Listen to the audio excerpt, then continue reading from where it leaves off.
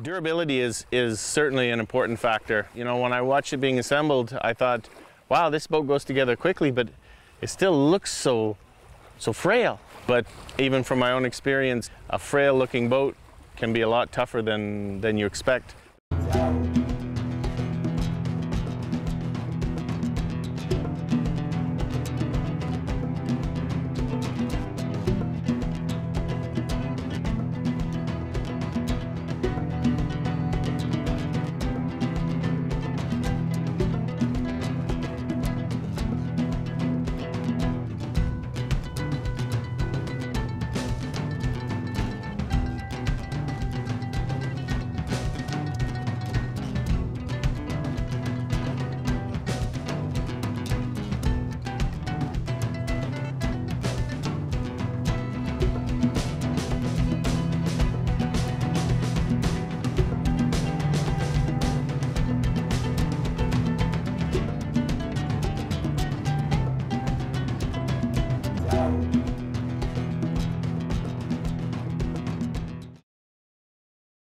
In this episode, we're going to look at the unique performance aspects of the TRAK.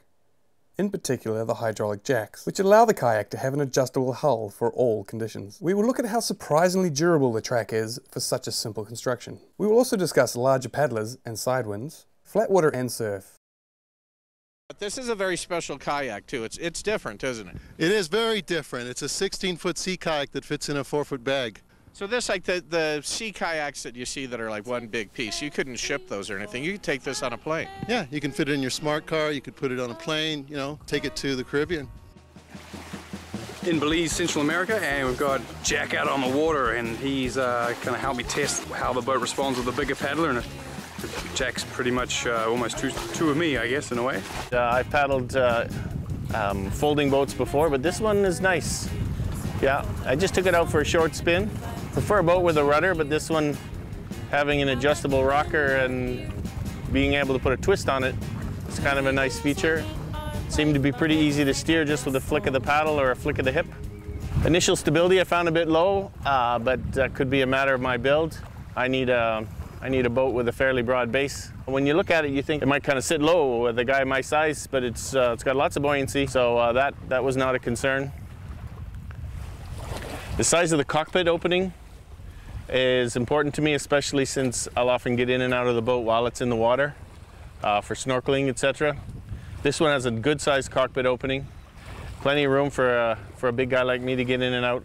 I can get my legs out, no problem. I'm not that tall. Somebody with longer legs might have more trouble, but that's pretty much a standard sized cockpit coaming for a single boat. The other concern that I have when I get in a boat is the width of the seat. And I found that this seat is a little narrow for me. I can feel it pinching the sides of my bum a little bit. With a load capacity of 300 pounds, the TRAK makes a great day tripper for larger paddlers. You may have issues if you're extra wide or extra tall. That weight allowance often doesn't allow much room for expedition gear. I'm not entirely sold on the hydraulic system, although I do like the fact that you can use it to modify the rocker. I think that's a pretty interesting little trick. This is a good time to look at the construction of the TRAK. Okay, and what's it made out of? It's made of a military-grade fabric, like a polyurethane. That, you know, they build 250,000-gallon fuel bladders out of the same material. Oh, really? Yeah, and it's made of the same aluminum that's in a Boeing 777. All parts are sourced to an aircraft-grade standard and are machined, assembled and tested at the TRAK Outdoor Gear Factory in the Philippines. The boats are then prepared and tested at the TRAK shop in Calgary before being sent out to the customer. This creates a quality assurance along with the amazing materials that TRAK uses that you'll have a bomb-proof kayak that has been tested in some of the harshest, most punishing conditions in the world. From the frozen north of Arctic Canada and Iceland with the expeditioners, to the scorching sun and heat of the Philippines and Zanzibar with Cedar Summit, through the stomping rapids of the Ottawa River with Ken Whiting, and now tested all over the world with the TRAK Files. Back in Belize, the TRAK gets put through some flatwater antics. Playing around in it in the sea, I was concerned about breaking it because it seems like a delicate boat being made of canvas, stuff like that. Max and I were on either end of it, and I can't believe how it didn't snap. It flexes quite a bit, but two full-grown men sitting on a boat, any boat's gonna flex. But I was able to jump on top of it, really just give it a good beating, and was doing backflips off it and whatnot. It was durable enough to actually do a handstand and land on the bow and not have anything happen to the boat. It was really enjoyable. We also discovered that the TRAK works well as a stand-up paddleboard, with the back deck easily taking my weight, though it was a very precarious balance position. One thing I did notice is that it doesn't paddle as well if there's not enough tension in the frame. That's a key thing to know how to use and how to feel the boat. The most important feature of the TRAK are the hydraulic jacks. All of the TRAK's unique features are owed to this system. From the tight tensioning of the skin to enable hardshell performance, to the kayak's quick setup and pack down abilities, and of course the adjustable hull ability. During setup, it is a requirement to tune the boat properly. This consists of 3 to 4 pumps on the lateral jacks and 7 to 10 pumps on the keel jack. From here, it's worth turning the boat over to check that the keel is straight. This gives you a good idea and a feel for when the boat is straight once you're on the water. Once on the water, you have complete freedom to adjust the hull how you like. Reaching through the modified skirt, you are able to adjust the rocker or the lateral curvature of the side of the TRAK. My name is Thomas Baumann. I've been paddling for, let's see now, almost 25 years now. Been on U.S. surf kayak team. I've competed nationally for slalom kayaking and sprint kayaking. Yeah, it was interesting that you put the rocker on there, and boy, it really, really likes to turn. With the rocker down or out and it's straight, tracks really well. It doesn't drift.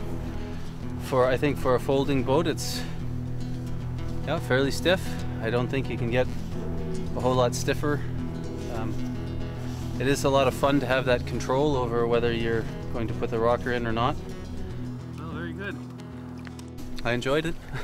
Though often seen as a gimmick, the TRAK side adjustment has a great influence on the boat, especially when dealing with side winds, and gives a new twist of functionality to the old rudderless kayak system. While adventuring and filming for the TRAK Files, I've paddled many days of 10 nautical miles or more, and often encountered continuous side winds. The simple ability to change the side curvature of the TRAK means the TRAK increases its efficiency at paddling straight by countering weathercocking, which is the act of the kayak either turning up or downwind. Though not as user-friendly as a rudder system, it is just as good as a skeg system. And as with skegs and rudders on well-designed boats, you'll hardly have to use it anyway, though it is a lovely addition on those rough weather days.